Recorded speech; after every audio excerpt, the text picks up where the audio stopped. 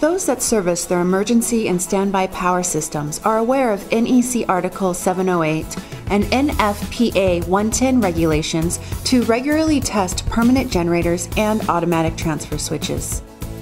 These regulations are in place to ensure that when utility power goes down, the backup equipment will effectively support the facility's electrical requirements.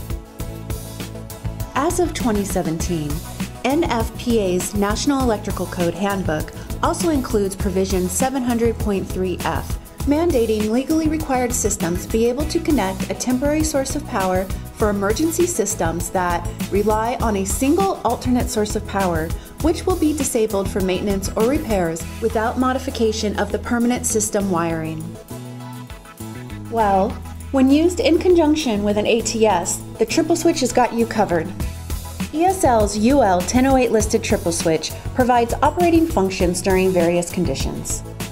When first installed, the permanent generator is hardwired into ESL's TripleSwitch, and the output from the TripleSwitch is hardwired to the facility ATS. Under normal conditions, the center breaker is turned on, connecting the permanent generator to the facility ATS.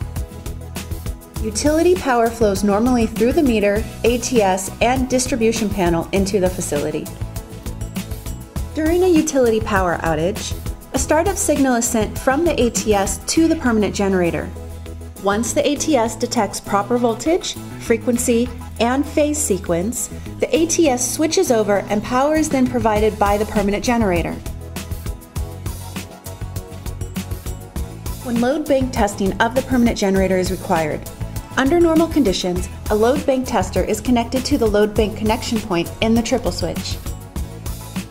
The center breaker is left on. Next, the left-hand breaker is turned on. This connects the permanent generator to the load bank connection and also leaving it connected to the ATS. The permanent generator can be started and the load bank testing can be done.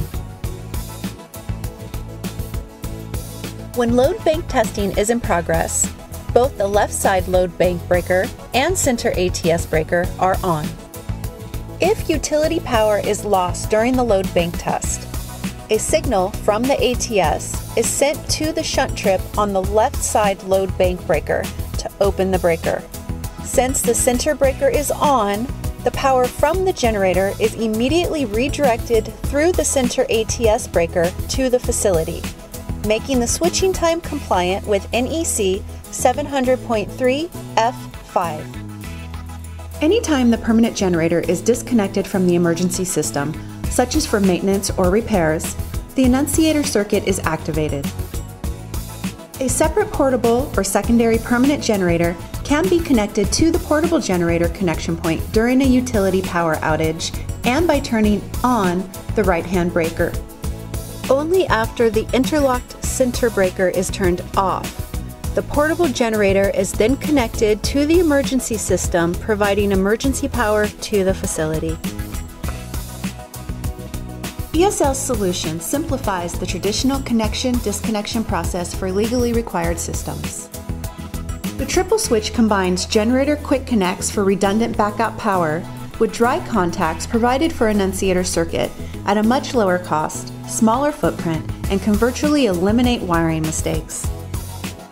ESL's three-way manual transfer switch is UL 1008 listed up to 3000 amps and voltage ratings up to 600. Additional TripleSwitch resources, such as specifications, spec sheets, and case studies, can also be found at eslpwr.com/emergencypower.